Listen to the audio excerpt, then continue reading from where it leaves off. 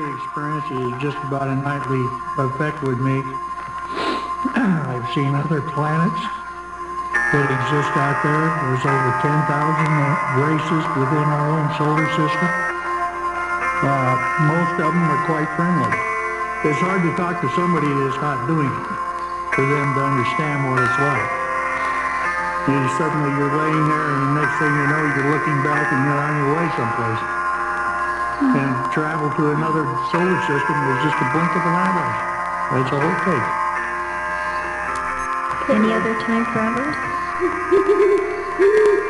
If this wasn't a setup for a UFO experience, I have never... and yet nothing showed up. And yet nothing showed up. And yet nothing showed up. And yet nothing showed up. And yet nothing showed up. And yet nothing showed up.